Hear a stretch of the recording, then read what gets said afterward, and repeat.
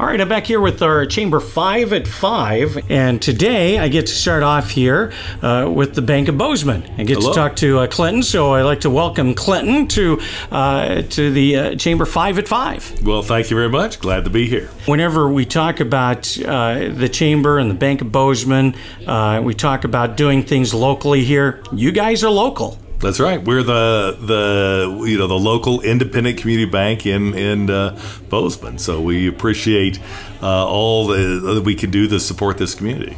Well, and that's the thing that we talk about a lot whenever we came out to do these and talked about doing the Chamber 5 at 5. And one of the great things about doing the Chamber Mixers is the fact that you get to meet up with your fellow business people. The thing that we keep going back to time after time is about what a great community this is, and the participation of local businesses helping other local businesses. And so that's one of the reasons that we like being able to talk to you guys, and that's something that you're involved with every day.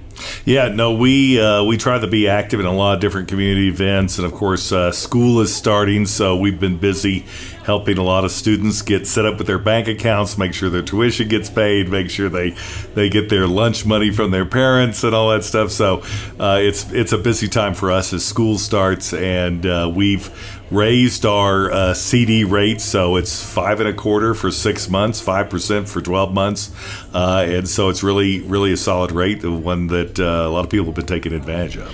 And you bring up something that I think whenever they hear that I'm talking to the Bank of Bozeman, it's like, oh, we're going to talk about rates and whatever. Well, yeah, there's that, but there is all of the community involvement things that you guys do. There's a lot of things that about the bank that's a lot more than just dollars and cents. Oh, yeah. So it's almost, I mean, we're asked, there's so many nonprofits in town, there's so much going on that we're regularly asked to do things. So this week we celebrated with the staff. We purchased a pig in the 4-H auction at the county fair from the Nash family. And so that was processed in Amsterdam, and we got the meat this week. And so we divide that among the entire staff. Okay, that's what I was going to ask next. So that's how you did it? We bought the pig. So we have every one of the staff, draw lot numbers, from 1 to 25, and then we go in order. We go do several rounds until the whole pig's gone, right? So people get the pig. You got a good one, right? Oh yeah, it was a beautiful pig, and so lots of bacon, lots of sausage, lots of pork chops. So we do that, and then we have people come in from time to time for things like today. The Bozeman High Dance Club came in and said they wanted to, if we'd support them. So we're looking into that. So there's a lot of groups we support around town. There's so many good charities around town. So we'll see you dancing soon, is what I'm getting out of this, Clinton. They weren't asking for me to contribute in that way. Oh, okay, all right. It was just financially. I think they probably appreciate that I'm probably not eligible to support them in that way, but yeah, there's so much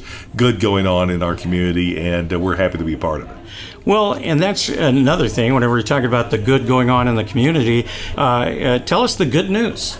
Well, one of the challenges in Bozeman has been affordable housing, right? Yes. And of course, we finance a lot of homes, but one of the things we were looking at, given the high interest rates, is can we do something with some other banks and with the city and with the county to help fund affordable housing. And so we're in the process of creating a fund that the city has committed money to. Several banks in town have committed money to. We're in the paperwork phase of it, just finalizing the documents. But we're hoping by the end of the year there will be a fund to support affordable housing projects in the city. And in some of the surrounding communities in the county, and that's going well. And so banks compete against each other, and there's times we were poking each other's eyes.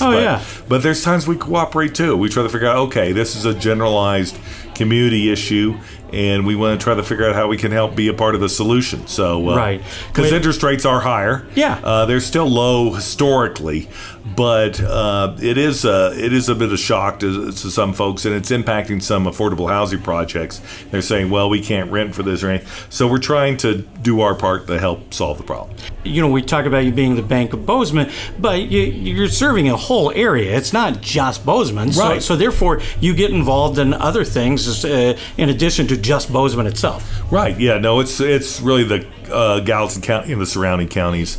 And, you know, you hear about the city and the county kind of, you know, knocking heads, but they also cooperate on certain things, and affordable housing is one. They're on the same, you know, basically the same page, and so I think we're going to get them to work together to help make this happen.